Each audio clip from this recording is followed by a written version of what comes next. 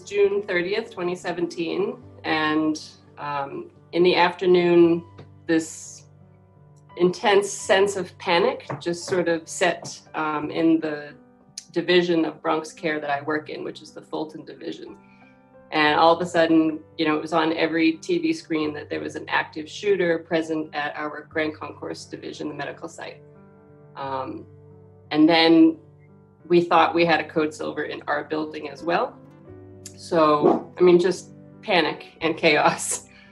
And then everyone just sort of launched into therapists, and we all split up, went to every unit, pulled together community meetings, and just kind of started the work that needed to be done with the patients. But yeah, essentially it was an ex-employee, a doctor that used to work at Bronx Care, who came back a couple of years later and opened fire on 2 units in the medical site.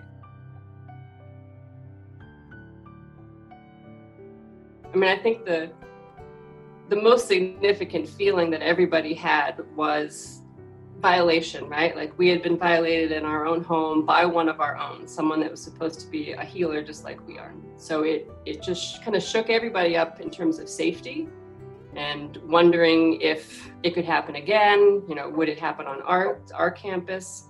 So there was a lot of hypervigilance, a lot of fear, which then fed into a lot of anger. So lots and lots of processing.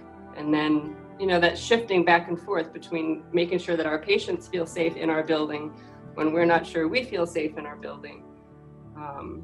So yeah, and it's still, the pandemic has only added to that sense of fear and uncertainty in coming to work. But I think the anniversary this year was really, it hit everybody harder than it did last year, just because of everything else that was going on.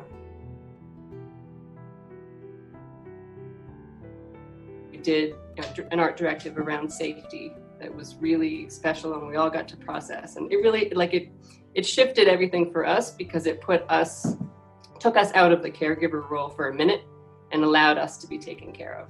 And that was really special. And we did that at the Art Therapy Project site. So it was good to also get out of Bronx Care. A few months later, as we still process with staff, recognized the need to do something much, much bigger on site so that more staff could participate. So we launched a week of healing, where we brought in all kinds of different therapies, but the Art Therapy Project, again, was a big part of that, hosting daily art therapy workshops where staff could just walk in and participate. And so that was really nice. People that never would have gone to a session off-site checked it out, and really got an understanding of how art making could be helpful at that time.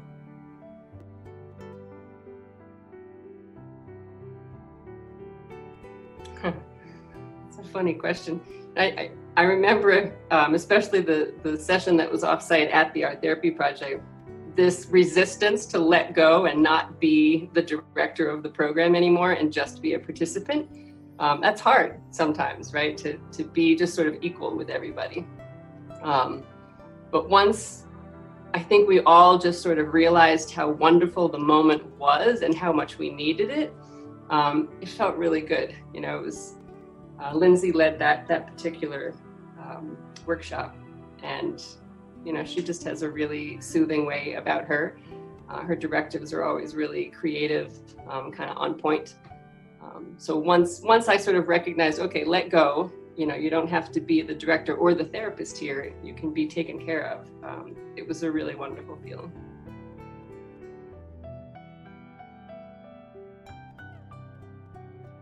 I think whether it's in-person or telehealth is really dig deep for that creative hat that we all have. For me, it's been really important to sort of get back in touch with found objects around the house, recycling type of art making, because I couldn't always get art materials to the clients I was working with via telehealth. And that's just a nice reconnect too. It's sort of like getting back to the roots of art making and making something out of nothing, forcing yourself to be more creative than pulling out the art supplies from the cabinet.